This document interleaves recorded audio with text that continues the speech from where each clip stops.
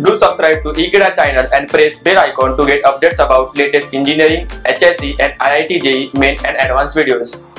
Hello students, today we are studying chapter Plant Growth and Development. In that we are studying topic Importance of Photoperiodism. When I say photo, it means sunlight, and periodism, it means the amount of sunlight. Now if I have knowledge of what amount of sunlight a plant would need, don't you all think it will be beneficial? Different plants need different amount of sunlight, and by knowing the amount of sunlight they need, I can grow different plants in different seasons and get benefit from them. Importance of photoperiodism. The duration of light which a plant requires is nothing but photoperiodic response, and critical photoperiodism should not be exceeded by a plant. The amount of plant sunlight a plant needs, that should not be exceeded. The minimum threshold amount should be there. If I know the importance of photoperiodism, I can induce or inhibit flowering by regulating the light period. If I keep a plant in regular light for longer period of time, it will flower. And if the plant doesn't flower, I can inhibit sunlight and cause flowering. So whether a plant flowers or doesn't flowers, depending upon the photoperiod, I can find out. Secondly, certain plants can be made or can be kept into vegetative stages. Example is tubes. When you keep tuber, that is sweet potato, into sunlight, it goes into its vegetative state, that is the reproductive state. That is the speciality of sweet potato. Keeping it lights make it more vegetative. While some can be kept into sunlight and we can induce flowering in them, that is the reproductive growth in them. For example, when you plant a rose plant in your house, during the planting of rose plant, if the rose plant is a new one, you have to give sunlight to that rose plant. If you don't give that, what will happen? Obviously, your rose will die. So depending upon the plant and knowing the photoperiod it needs and knowing the stage in which the plant is growing, it can help the plant a lot. If the gardener or the person working in nursery who's growing a lot of plants, if he has the knowledge that how much amount of sunlight a tomato plant will need, how much amount of sunlight a rose plant will need, and how much amount of sunlight a sugarcane or sunflower plant will need, it makes his job very easy. So whenever you are planning to do gardening, or you're planning to have crop pattern, or planning to do cultivation, or planning to make a nursery, you need to know the concept of photoperiodism or the effect of photoperiodic light on different plants. It could be a SDP, short day plant, it could be a LDP, day neutral plant, or it could be a DNP like rose. So depending upon the photoperiodism, plants can have various effects.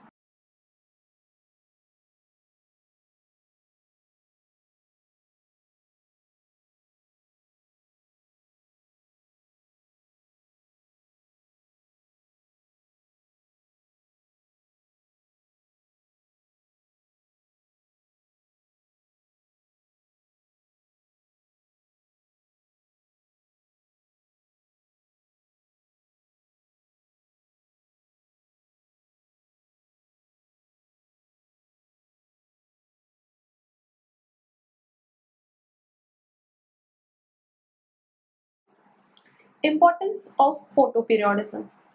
Photoperiodism enables to induce or inhibit flowering by regulating the light period. Example, if you know the light period required by the plant to flower, you can either inhibit flowering if you don't want a flower to grow in that plant, so you can stop that, or either induce or start flowering in that plant. Certain plants can be kept into vegetative state. A vegetative state is nothing but the production of roots, stems, leaves. Example, tuber or sweet potato. It is the vegetative part. You all know potato is nothing but it grows inside ground. Okay, it is a modification. It's a type of a modification. So by keeping it in the exact amount of photoperiod, you can make vegetative type of tuber, or you can reduce tuber or stop tuber in its vegetative state.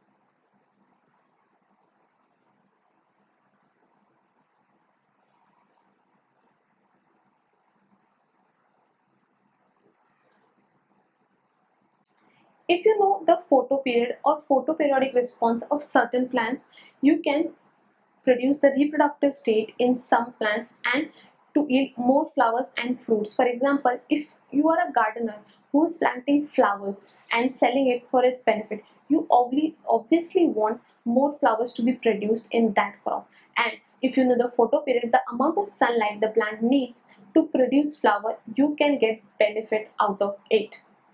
The knowledge of knowing photoperiodism lays a very important factor while you're doing gardening, growing different crops, whether you're a florist who sells different flowers and grows flowers during crop pattern, especially during plant breeding, where you're using different crops and different techniques to grow different crops, whether it is the rice variety, wheat variety. During green revolution also, photoperiodic response has a very important role.